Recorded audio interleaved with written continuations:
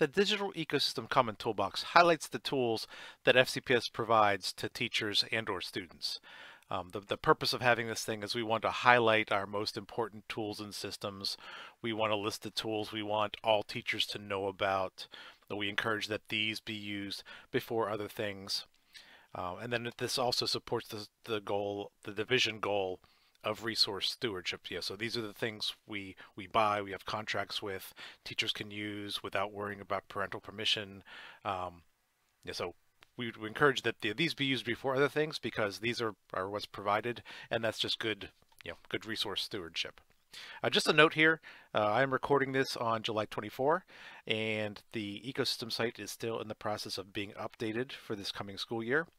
All of the it's like some of the tools listed here don't have their own hyperlink, are not hyperlinked yet, don't have their own page built out, but that will all be completed before our new teachers come back for Great Beginnings on August 10th.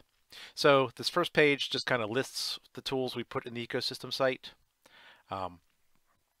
If you're familiar with the flip book, the cards we would distribute every year at Great Beginnings, we're just doing that as a PDF this year. Maybe if we get into schools early enough, we might revisit printing hard copies and then sending them all to you to pass out to your teachers. But for right now, we're just going to go with a PDF for that. And so then each tool has its own page. So let me just use G Suite as a sample. So for everything in the Common Toolbox, it has its own page. It tells people what is the tool, a little description, who it's for, who it's available to, where's the front door, how do I get there, links to any support materials, and then we align it to the learning model. So we actually take the FCPS instructional framework, we look at those characteristics, and we say, well, this tool supports these things for learner-centered environment, these characteristics of curriculum, these characteristics for meaningful learning experiences, and so on. So that's always been there. One thing we would like to add to these pages are instructional examples.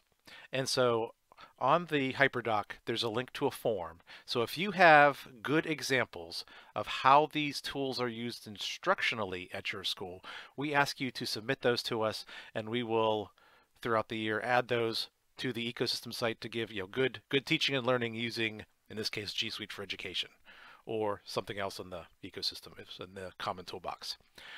We're looking for instructional examples, not how-to type resources. So we're pretty good with how do I use this tool, which buttons do I click to functionally use it. But if we're going to ask schools to provide examples of how these impact teaching and learning. So if you have some, we would love to have